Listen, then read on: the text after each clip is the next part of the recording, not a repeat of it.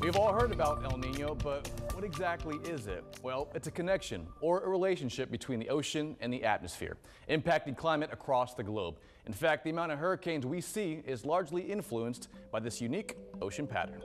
ENSO, or the El Nino Southern Oscillation, is defined by an irregular variation of winds and sea temperatures which affects climate all over the world. So, it starts in the water, more specifically in the Pacific Ocean, with the two phases of ENSO. The change between El Nino and La Niña directly impacts the amount of hurricanes we typically see in the Atlantic Ocean. So, how does it work? During El Nino years, sea surface temperatures off the coast of South America are warmer than normal. This leads to an increase in wind shear, which tears apart storms. So you could say El Nino is our friend. With an El Nino in place, less storms form.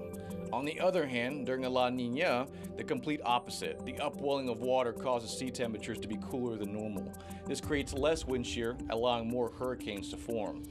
Over South Texas, El Nino causes the jet stream to flatten out and become more zonal, while La Niña amplifies the jet stream as it passes over the United States.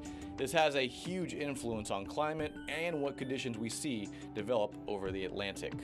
As mentioned before, wind shear is the biggest factor tied to ENSO. It's also an important ingredient in hurricane formation.